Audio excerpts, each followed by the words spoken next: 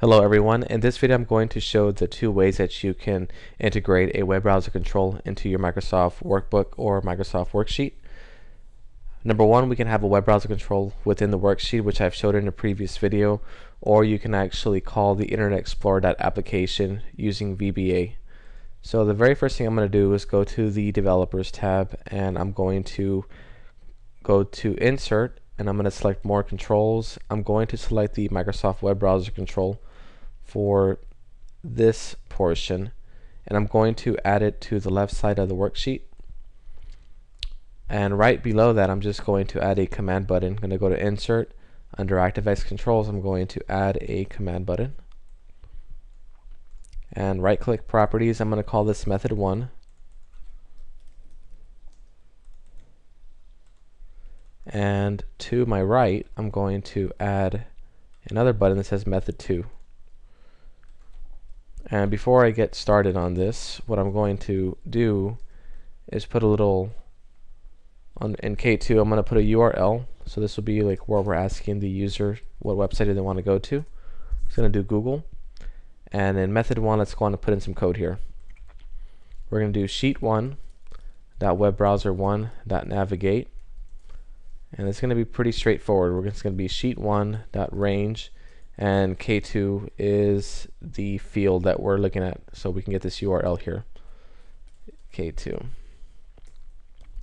let's just do a loop to wait until the website is loaded.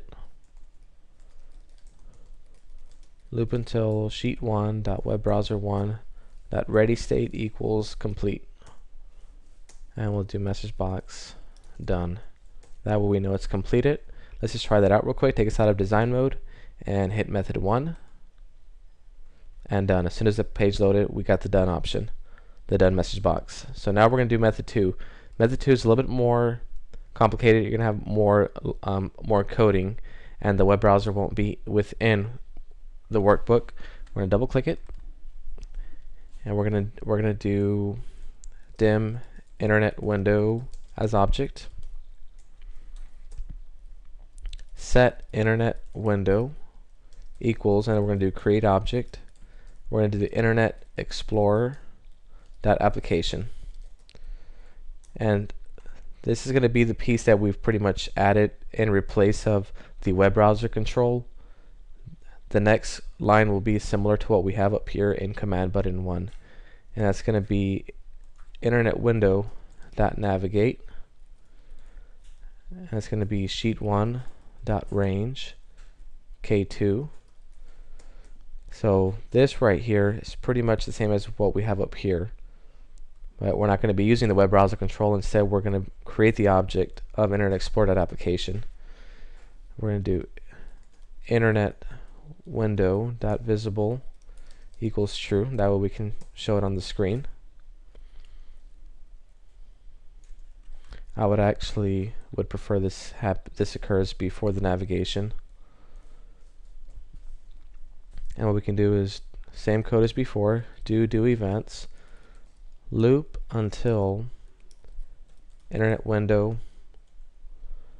dot ready state equals, and we'll put ready state complete. Here we have to type it manually because there is no control that Visual Basic is giving you a hint on as to what your available options are. Instead, since we're creating the object manually, we'll have to know the code exactly.